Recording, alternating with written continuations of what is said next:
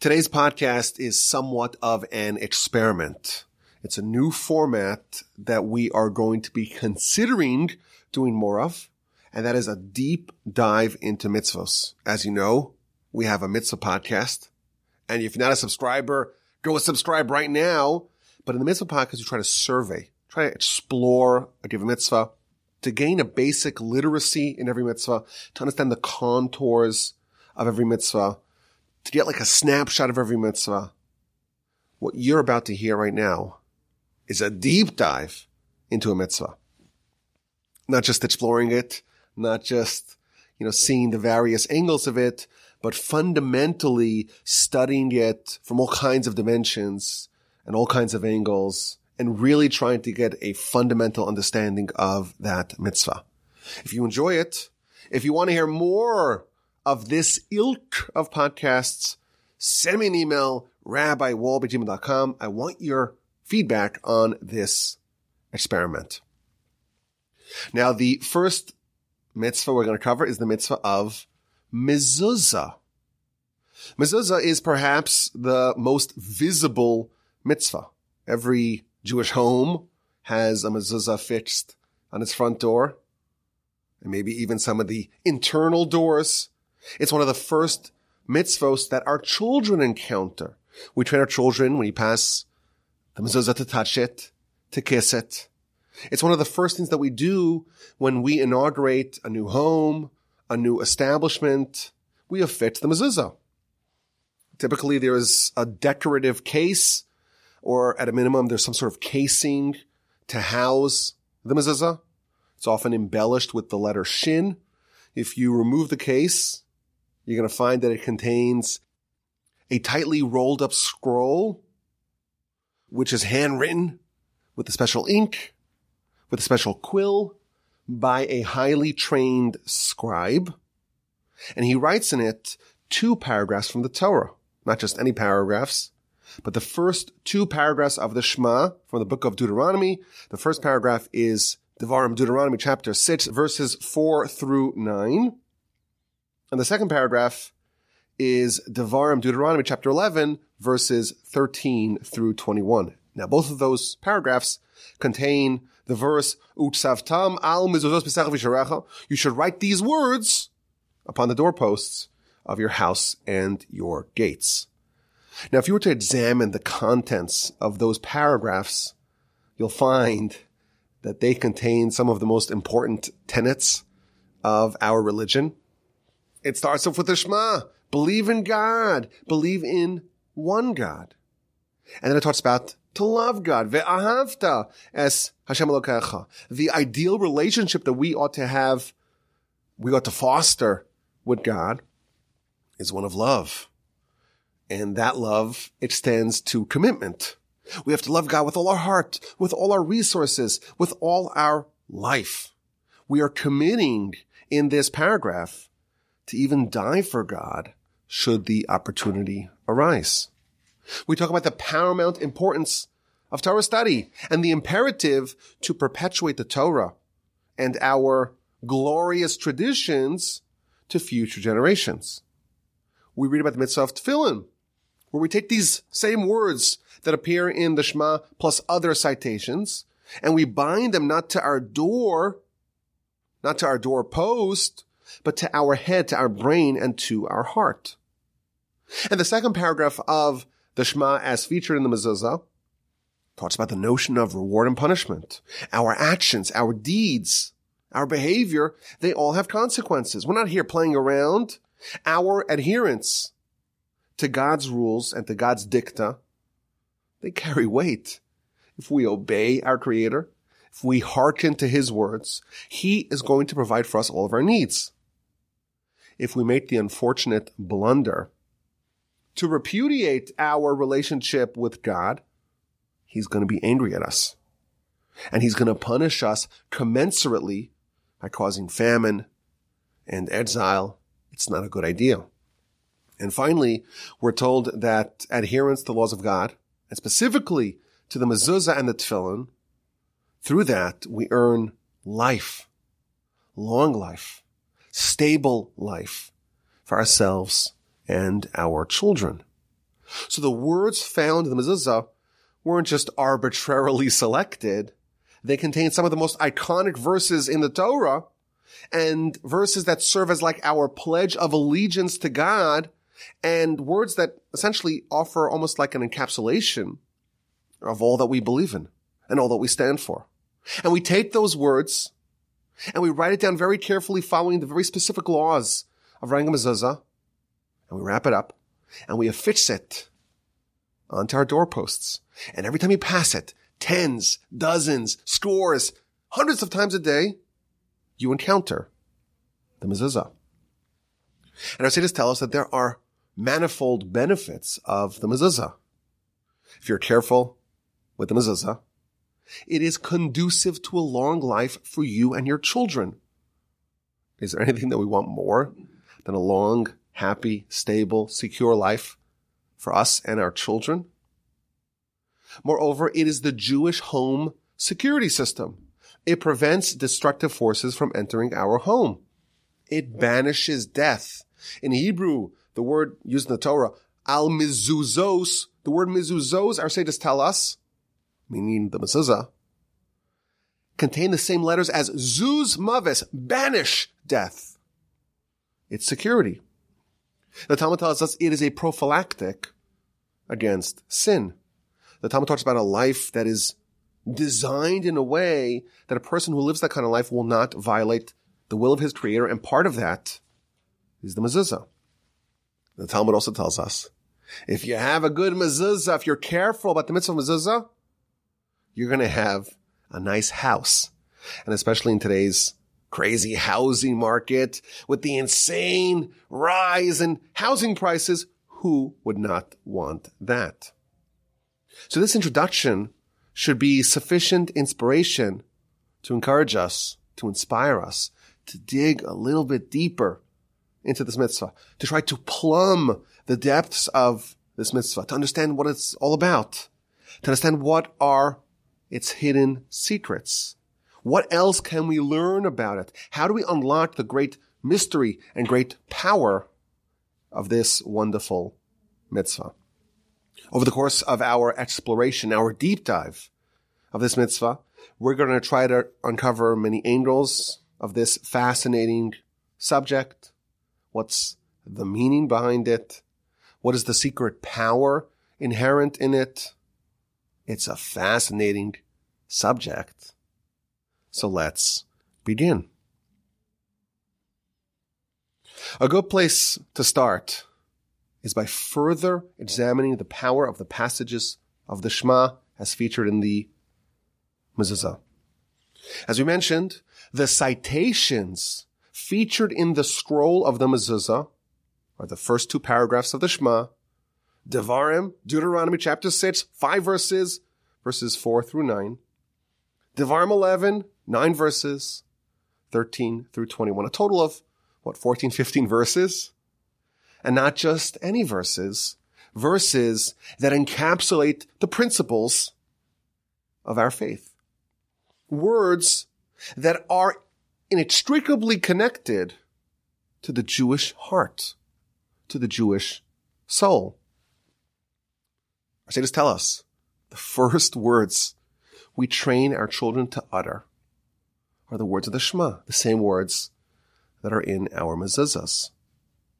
The last words that we utter in our life on this planet, before we pass, we say the Shema. These words are the bookends of our life. First things we say, last things we say. These words are forever etched in the Jewish heart. During the Holocaust, there were many desperate Jewish parents that had no choice other than to take their Jewish children and deposit them in Christian monasteries with the hope that maybe they'll survive the war and maybe they can be reclaimed afterwards. At war's end, often the parents and maybe even all the relatives were gone. And there were still many Jewish children in Christian monasteries all over Europe. And there was a man, famous rabbi in in the United States, Rabbi Silver, who entered Christian monasteries with a team of American soldiers and said, "Where are the Jewish children? Give them to me." And they said, "Jewish children? I don't know what you're talking about. They're all Christians. There ain't no Jewish kids over here."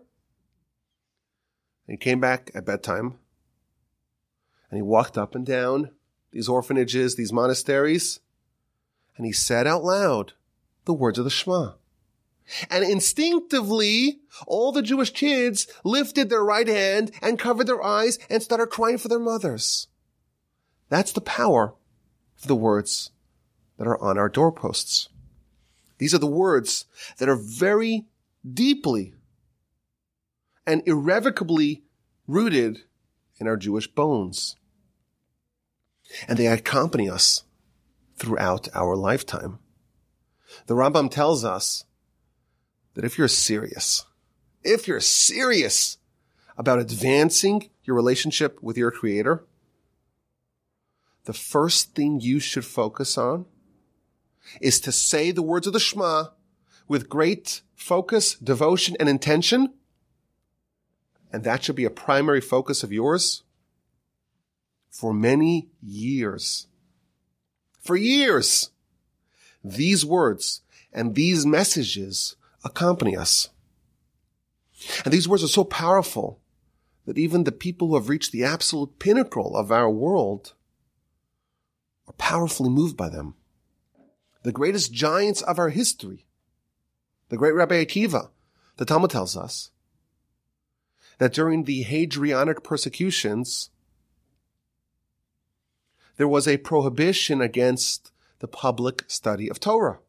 And Rabbi Akiva said, "I'm going to study nonetheless." A Jew cannot survive without Torah, just like a fish cannot survive without water. I'm going to study. I'm going to teach. He was arrested, and he was brought to be executed. And as he is being executed in a horrific, macabre, heinous fashion, he was saying the Shema. And the students were puzzled. And they said to him, "Even now you could say the Shema? Even now you could comport yourself with such nobility?" And he told them, "Every single day when I said the Shema, I was hoping and waiting to have this opportunity to actualize the words of the Shema and to literally give up my life for God. And now I'm finally here. This is the moment I've been pining for and waiting for every single day. Now is the time to say the Shema." And as he finished the first sentence, his soul departed with the word echad. When Rabbi Akiva, again, one of the greatest sages of our history, essentially the primary author of the Mishnah and the Talmud, really all of Torah, comes from Rabbi Akiva and his students.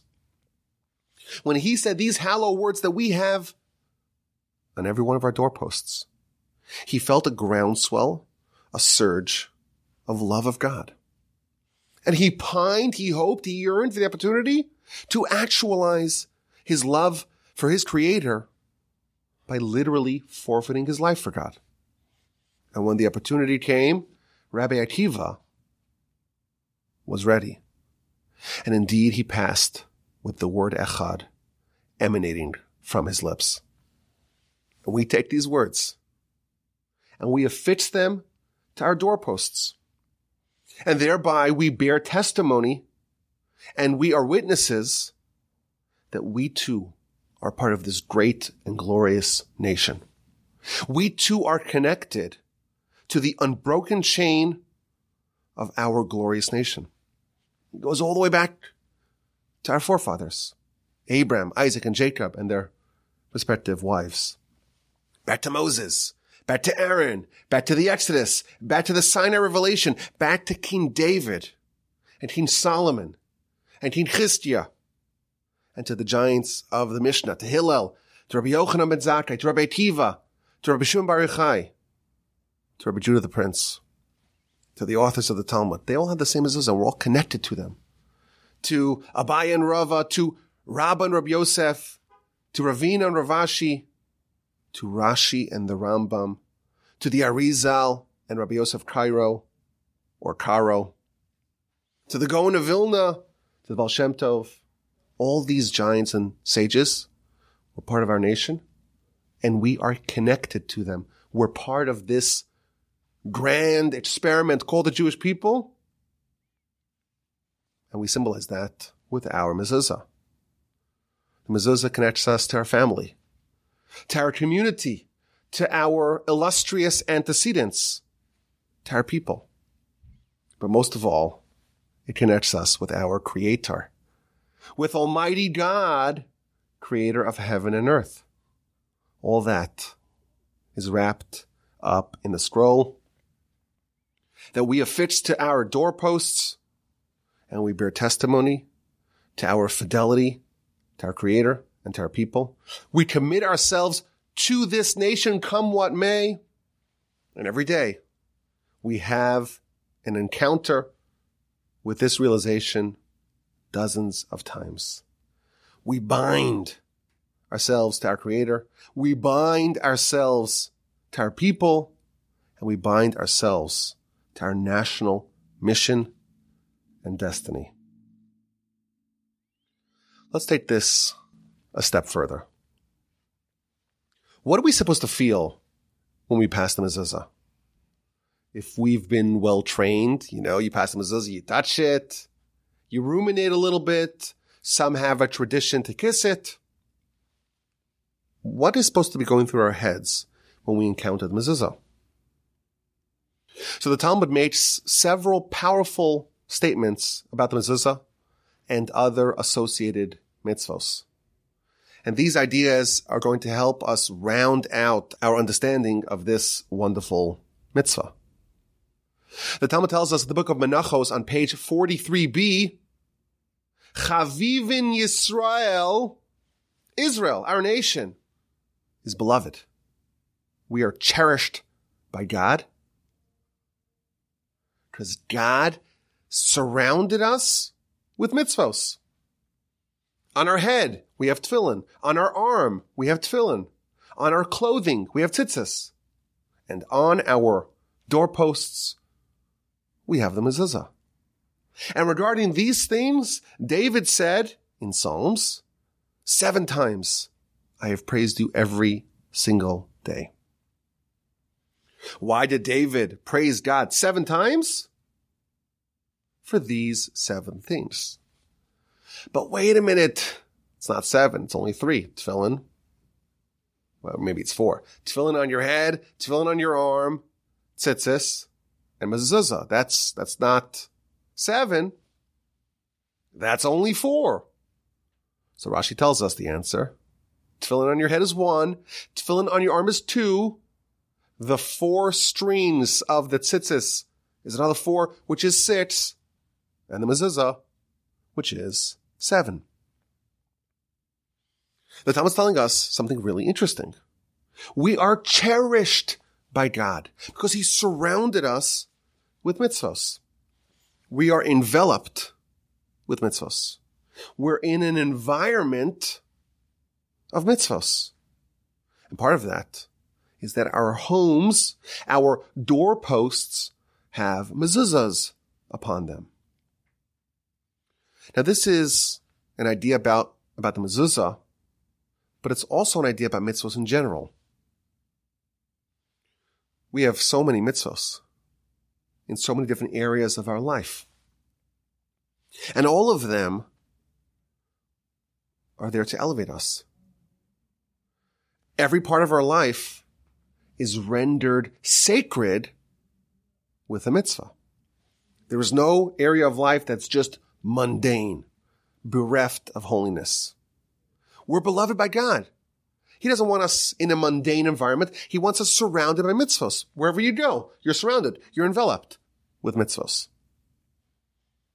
There's a midrash. Listen to this. The midrash says, there is nothing in the world that does not have an accompanying mitzvah.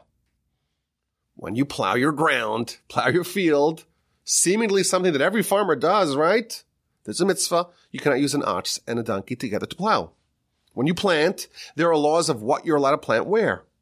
When you harvest, there are certain things you have to leave for the poor people. When you knead the bread, you got to give the challah to the Kohen.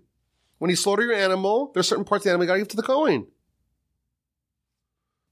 Of course, there are all the laws of kosher and of dealing with fruits. And when you bury the dead, you can't make yourself bleed. You can't inflict an intentional wound in agony. And when you shave, you get a haircut. There's all these laws governing what you're allowed to cut and how you're allowed to cut it. You build a house. A lot of people build houses. You got to put a fence around the roof. You have to put a mezuzah on your door. You wear a garment. It's got to have tzitzis on it. Says the Midrash, every area of life, every behavior, every action should be replete with meaning. I always think of the sandwich. Who eats sandwiches? Everyone eats sandwiches. Unless they're gluten-free. Okay, that's not a good example. Who eats steak? Everyone eats steak.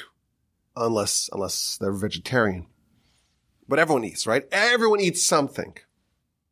But what do we do when we eat? We make a blessing. We're elevating the experience that everyone does. Everyone does this. But for us, it's a mitzvah. For everyone else, they're just chomping grub. They're eating. For us, it's almost like we're bringing a sacrifice. We're connecting with our Creator. In everything that we do, we're injecting meaning to it, purpose to it, substance to it. We all have homes. I guess maybe there are some people that are homeless. Most people have homes. We're installing God in our homes. And how do we do that? How do we elevate our homes? So it's not just a place where we live. It's a place where God's presence is felt. We do that with a mezuzah. I would argue that this is the reason why our sages tell us that if you are fastidious with the mitzvah of mezuzah, you will merit a beautiful home. Says the Talmud, Book of Shabbos, page 23b. Hazahir b'mezuzah. If someone is careful with the mezuzah, zocha ledira na'eh. He merits a nice dwelling place. If you invest the effort to make God and His agenda part of your home, He says, I'm in. I'm like a co-owner of this domicile. I want to make it beautiful. Absent the mezuzah, it's just a house. It's just a home. But you're not going to have this divine blessing in your house. But there's more. The Talmud, after saying how the Jewish people are so cherished and beloved because we're surrounded by mitzvos, the Talmud adds, whoever has tefillin on their head, and tefillin on their arms, and tzitzis on their garments, and a mezuzah on their door, is strengthened from all sides against sin. And it quotes a verse in Ecclesiastes, Koheles, Ve'hachut ha'meshulash lo b'mehira yinatek. If there's a threefold cord, a string, it's not going to be quickly broken.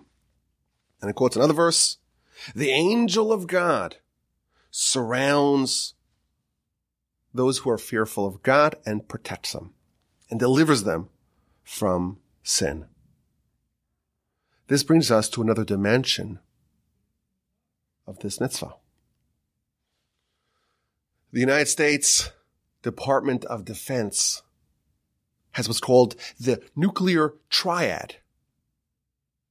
And that is, we have nukes from submarines and nukes from land-based silos, and we have nukes that can be deployed from aircraft. The Jewish people, we also have a protective nuclear triad. We have 3 mitzvahs: tefillin, tzitzis, and mezuzah. And they provide protection against blunders. We're discussing mezuzah today. And here we're told that this is a prophylactic against sin. There's some power inherent in this mitzvah. You take the scroll and you put it on your doorpost, and it protects you against sin. Pretty cool. But why? Why is the mitzvah of Mezuzah, why is the Mezuzah a prophylactic sparing you from sin? I want you to listen very carefully to the answer. The Rambam, in the end of chapter 6 of the Laws of Mezuzah, says something incredible. This idea will not only enlighten us about Mezuzah, all of Torah, really all of life, will be viewed differently in the prism or via the prism of this Rambam. He tells us, Chayev Adam lehizar b'mezuzah. A person should be very careful about the mezuzah, to do it right. Because it's obligatory to all at all times. And every time you enter and every time you exit, you're going to encounter with the oneness of God. And you're going to remember the love of God. You recall that part of the text of the Mezuzah is about the love of God. And it's going to wake you up from your slumber. And it's going to wake you up from the petty foolishness of the futility of time. And you're going to know that there's nothing that stands forever, only God. And right away, when you pass the Mezuzah, it's going to restore your senses. And it's going to make you walk in the proper, straight path of God. And he quotes the Talmud. If you have tefillin on your arm and tefillin on your head and tzitzis on your garments and a mezuzah on your doorpost, you're not going to be very quick to sin. Why is that? Because they all serve as reminders. If you have lots of reminders, you're not going to make the mistake. And they're going to be like angels protecting you from sin. And it quotes the Talmud, the Almighty stations angels around those who fear him, and he saves them. This is a stunning idea. The Rambam calls these mitzvos reminders, signposts, angels that protect the person from sin. When you encounter the mezuzah, you're having a touch point, a meet-up with the oneness of God. And it's going to wake you up from your spiritual slumber. He's telling us, we're asleep. We're asleep at the wheel in this world. God, after all, is invisible to us. The spiritual ideas are just ideas. We cannot connect to the spiritual using our physical senses, which are the primary ways that we interface with the world. The Yetzer Hara controls us, and we obey this foreign God's commands with slavish dedication. Our soul is ignored.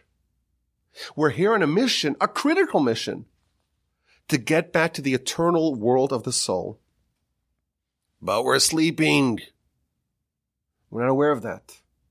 We're not living our life in recognition of that reality. Instead, we're caught up all the nonsense, all the trivialities of this passing world. It's a problem. We're at the wheel of this most critical mission, and we're sleeping. And the Almighty wants to save us. So he makes all these reminders.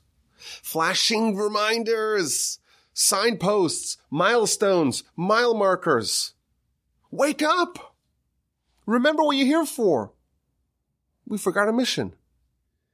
So the Torah gives us mitzvos to remind us about what we're here for, to wake us up from our existential slumber and to remember our mission.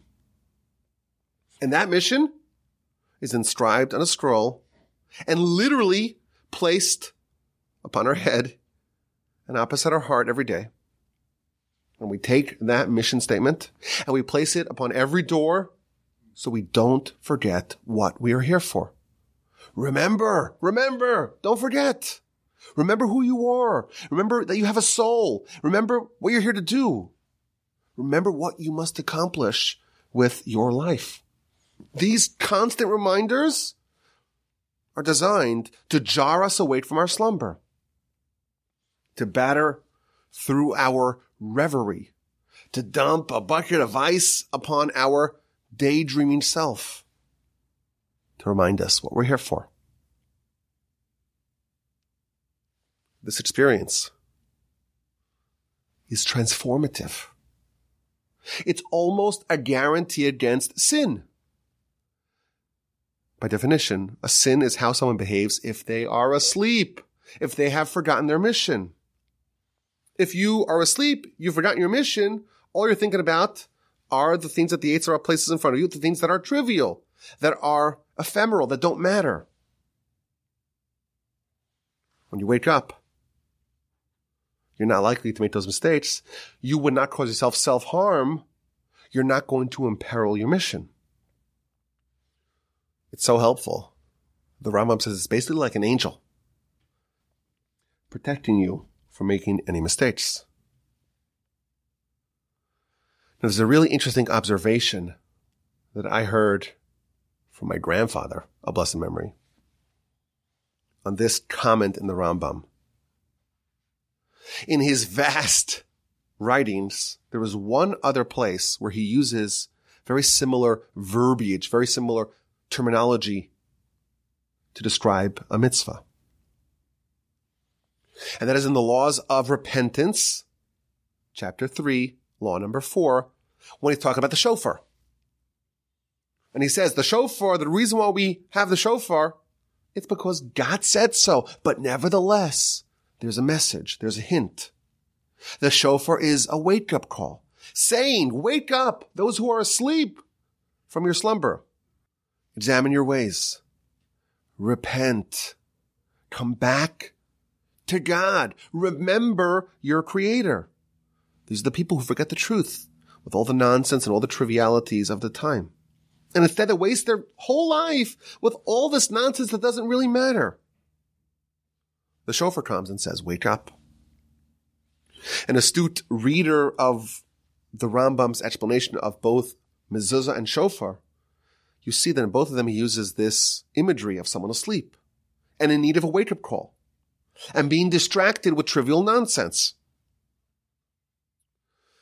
The subtext of that is that the mezuzah is as powerful as the shofar. When you pass by a mezuzah, and you encounter it, and you stop and you pause and you reflect upon what it actually means, that can be as evocative as hearing those hallowed sounds of the shofar on Rosh Hashanah. That is the power of the mezuzah. And now we know why. It is clearly protective against sin. Because if you're awake, you're not going to do any sins. But there's another layer of protection built into the mezuzah. There's an amazing Talmud about an individual named Onkelos. Who is Onkelos? Onkelos is the author of the first and only authoritative and sanctioned translation of the Torah. And he was a convert. And he came from Roman aristocracy. His uncle was the Roman emperor. Which emperor? It's a dispute, either Titus or Hadrian. Neither of them were passionate lovers of the Jewish people, and that's the understatement of the year. But Onkelos converted, and he became one of the sages. Now the Talmud tells us that Onkelos' uncle did not take his conversion to Judaism very kindly, and he sent a platoon of soldiers to go retrieve him. And the Talmud tells us, this is in the book of Avodah Zarah, page 11a, that his uncle sent a platoon of Roman soldiers to go retrieve him. And he started talking to them, And he showed them some verses in the Torah, and they were persuaded. They said, let us convert. Undeterred, the uncle sent a second cohort, and this time he gave him a warning. Don't talk to him. He's very persuasive. I don't want him converting you like he converted the other first group. So they grab him. They say, we're not talking. We're not talking. I'm not talking. I'm not listening. Oh, say, can you say? I'm not listening. And he's like, well, let me just tell you one thing. I say, one thing. How persuasive could it be? Okay, one thing we'll let you say. And he tells them, the way it works in your world is that a minor official holds a torch, illuminates the way of the more important official. If you have a duke and a governor, the common official holds the light before them. But what about when there's the ruler of a whole precinct, a king? Who holds the torch for that? Well, then the duke or the governor holds it for the person who's even higher. By us, it's the opposite. God holds the torch for the common folk, for the people. And he quotes the verse, God was going before the Jewish nation with a pillar of fire. When the second group of soldiers heard that God illuminates the path for the Jewish people, they were convinced, and they too converted. The uncle, again, when the second group didn't show up, he figured out what happened, and he warns the third group. Not even a single word. He's so persuasive. Don't say a single word to him. Don't let him say anything. They grab him. They start hauling him outside, and he stops to touch the mezuzah. And they're intrigued. And he says to them, do you know what this is? And they say, no, you tell us what it is. So he says, I'll tell you what this is. You see this mezuzah at the outside of our house? In the rest of the world, the king is inside the palace. And the soldiers, the sentinels, the sentries are outside guarding the king. But God doesn't work like that. We are inside the house. We're inside the castle. We're inside the palace. And God is outside, represented by the mezuzah, patrolling, guarding, protecting, preserving us who are inside. And that's the mezuzah. And they heard that, and they too converted. And Uncle Emperor gave up. This is an amazing story.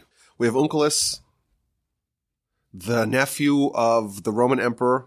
He converts, and he successfully converts 3 successive platoons of hardened Roman legionaries who are trying to arrest him.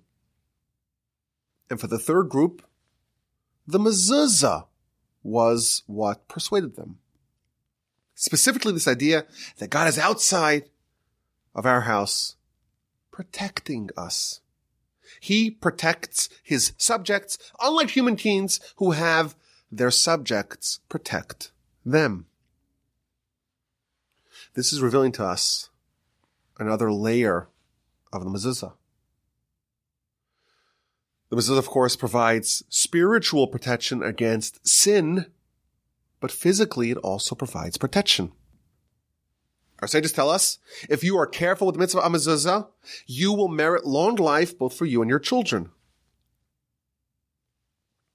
On the flip side, this is very scary. The Talmud of the book of Shabbos, page 32a, tells us that there's at least one opinion that says that premature death of children is due to negligence in the mitzvah of mezuzah. If you don't have the protection, you are vulnerable. So this is another angle of the mitzvah mezuzah. And by the way, that's why it's outside. It's outside the house. When we are inside the house, maybe we're a bit vulnerable. Maybe we're asleep. We're exposed to attack. There are forces both natural and supernatural, trying to infiltrate, trying to cause damage. And God, so to speak, is outside patrolling the perimeter of the house, making sure that no danger enters. And by the way, the protection is multi-layered. The Zohar tells us that if someone has a door protected by the Mezuzah, no demon can enter. The Satan can't enter. No harmful influences can enter. Because God is protecting that entrance. And even when there is terror that is unleashed, and there is a destroying angel wreaking havoc all around, when he wants to enter the house, he sees the name of God, and he gets frozen in his tracks. And therefore, a person has to always make sure they have mezuzah to merit that protection. And the commentaries find precedent for the mezuzah providing hermetic protection for those in the house from the episode of the Exodus from Egypt. When God swept through Egypt, killing every firstborn, the Jewish homes that had the blood of the paschal sacrifice, where the mezuzah is, they were spared. That was the degree of protection that was granted to the nation in Egypt.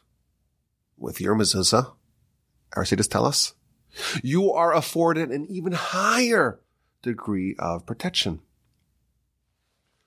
In the name of the mezuzah, you should write it al mezuzos beisecha. It says the word zuz maves, banish death, go away death. When Onkelos told those Romans about the tremendous protection that the mezuzah affords us, they were persuaded. They were persuaded to give up everything like he did and to enter into God's loving embrace. And of course, we can now see how persuasive it actually is. But there's also a deeper Kabbalistic understanding of Onkelos' argument about the mezuzah. Onkelos became a convert, and the Roman emperor sent 3 successive groups of Roman soldiers to retrieve his nephew. And to the first group, he persuaded them with verses, unnamed verses in the Talmud. The second group, they were persuaded by the fact that God holds the candle, holds the fire outside for his people. And the third group were persuaded with the mezuzah. And when we read it simply, we think, well, I don't know. If I was a Roman, would I give up everything because Onkelos said this to me? Doesn't sound so life-altering. But what does it actually mean? What is the secret here? There is a deeper dimension in this story that relates to the most esoteric ideas that we know of. What does it mean that God holds the fire outside? What does it mean that God protects the perimeter and we're inside in the palace? We know that God created all of existence. Before creation, God existed, nothing else did. That world is known in the esoteric arcane literature, the Kabbalistic literature, as an infinite light. An infinite light. The Or Ein Sof, the infinite light. And when God created existence outside of him, where was there room for creation? God, so to speak, minimized himself and carved out a place for existence outside of God. This is the beginning of the Kabbalistic literature. We're surrounded by this infinite light. The Jewish people were surrounded by God's light. The Kabbalistic reading of what Onkelos was telling his Roman visitors was that God designed the world, that the infinite light is outside, and inside, well, that's us. What this reveals to us, and again, it's a very advanced idea. The Almighty, so to speak, moved aside and placed us, mortal, fallible humans, at the epicenter of existence. And he ceded control to us. Who's in the palace? Who is calling the shots? Who is pulling and pushing the levers? Humans. He's holding the light on the outside. The infinite light is on the outside. But in the palace, that's us. Meaning that the fate of all of creation is in our hands. Our decisions will determine everything. We are at the center of the universe. We effectuate what happens in the world. The Almighty, of course, has all the power.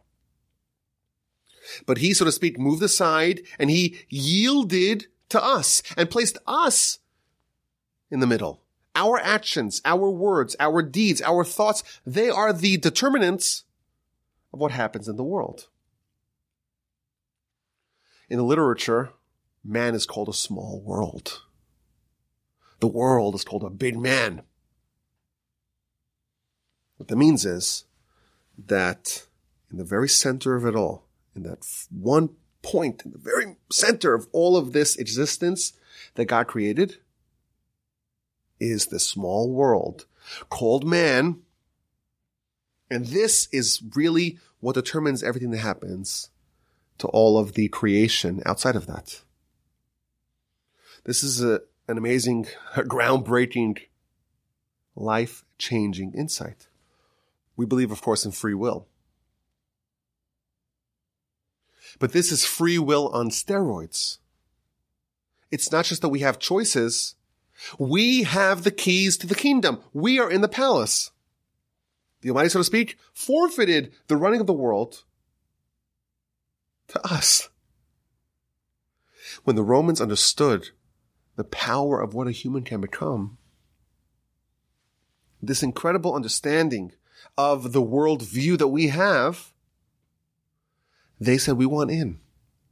We want to be part of this nation that knows what to do inside that palace.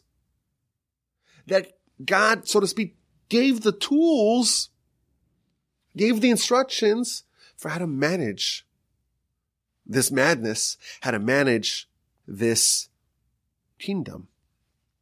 We're on the inside. We're in the HQ with the Almighty and His infinite light around us. That is the symbolism of the Mezuzah. And that is why it was so enchantingly persuasive to those hardened Roman soldiers. The Almighty is protecting us, so to speak, from the outside. He's handing us the power, the tools,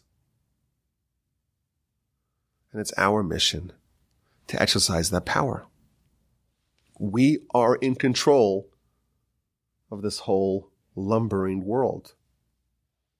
That is the Kabbalistic structure of existence. It's a very deep idea. And the Mezuzah reminds us of the paramount importance of us and our choices. We see it. We remember that we are on the inside of the palace. We have an incredible role to play in existence. Every time you pass by Mezuzah, Every time uncle has passed by Mezuzah, what would he think?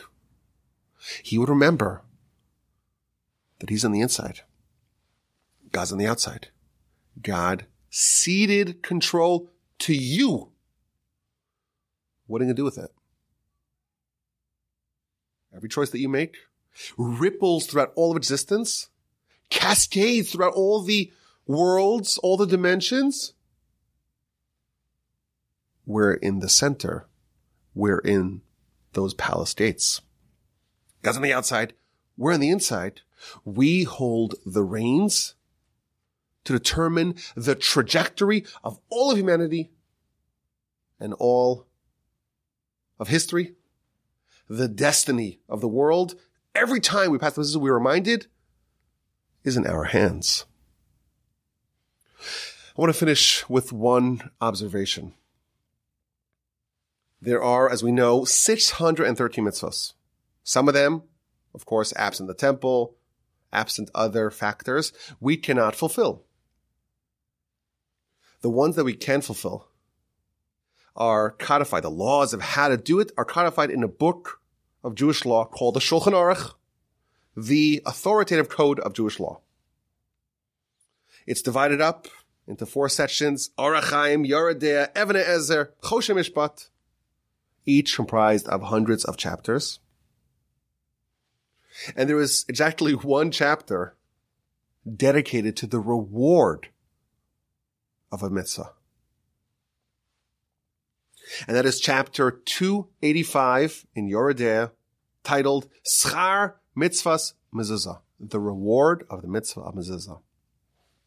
And now we know why this mitzvah has so much reward. And we know why there is such profound meaning and power in this mitzvah. And thus begins our deep dive into Mezuzah. Of course, there is so much still to cover. How do you write a mezuzah? How do you affix a mezuzah? What kind of rooms need a mezuzah? How do I know if a mezuzah conforms to the requirements of a halachically valid mezuzah? But we have to leave something to next time. If you enjoyed this deep dive, send me an email, rabbiwolbe@gmail.com. It is a delight to study the laws and the ideas and the dimensions and the insights of the Mezuzah from the Torch Center in Houston, Texas. I thank you for your time and your attention and your wonderful listenership.